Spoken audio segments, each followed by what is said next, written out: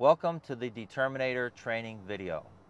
This video will provide you with all the necessary information that will help you get through your period of time that you must have an ignition interlock installed in your vehicle in order to drive. Remember, any vehicle that you drive in your state during this period of time must have an ignition interlock installed. The Determinator is set to prevent you from starting your car from anything from a 0.0 tolerance level up to 0.08, depending on the laws in your individual state.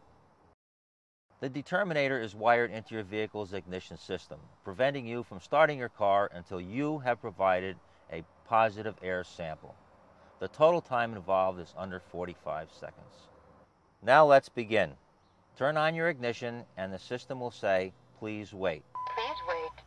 After a few seconds of warm-up, the Determinator will say, "Please provide a sample." Please provide sample.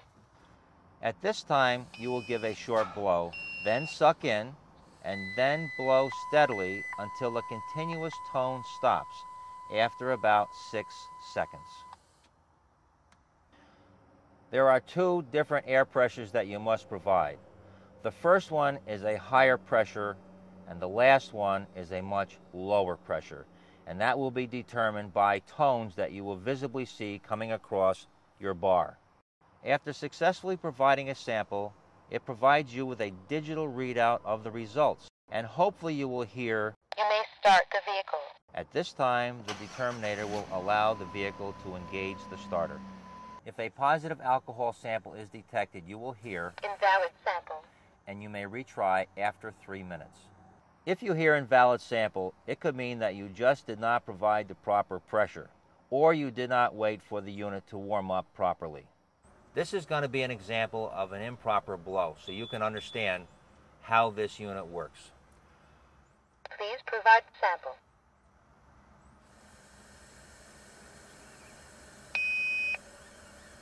Invalid sample.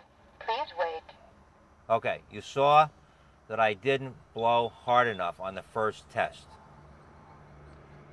Please retry sample.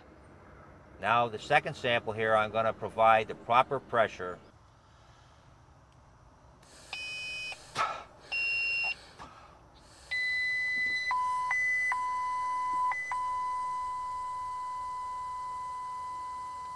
You may start the vehicle. While driving your vehicle, you will be asked to give several random rolling retests. The sample provided will be done exactly as you did originally. This is very important. If you are passing a car or going through a toll booth, you have ample time to provide this sample. Get your car in a safe lane at a safe speed and then provide the sample. Or you may choose to pull your car over to the side of the road and provide a sample while the vehicle is stopped. But you can provide that sample while you are driving. If you hear "pull over and stop the vehicle," it means that no sample was provided or that alcohol was detected in the sample. Depending on the laws in your state, you could have your horn blowing and your lights flashing, and they will continue to do so until you pull the vehicle over and shut it off. The only way that your vehicle will be restarted again is to have a driver providing a clean air sample. In that event, the system will tell you to return for service within 5 days. If not, you will be locked out. In the event that you have provided a clean air sample and your car stalls, you have a 2-minute free restart period in which no sample has to be provided. Do not use Listerine strips, or any mouthwash that contains alcohol residues.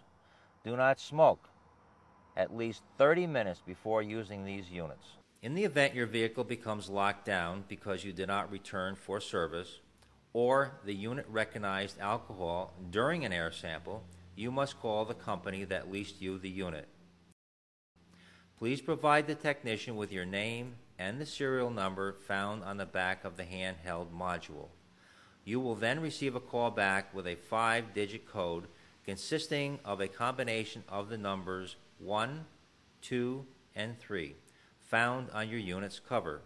Remember, Once you have inputted the 5-digit code, you must still provide a clean air sample in order to start your vehicle. Inputting this code will allow the vehicle to operate for a period of 24 hours, allowing you the time to return to your service center.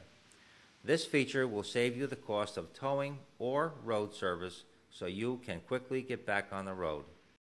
Please carefully read the instruction manual provided, and if you have any questions, contact your local distributor.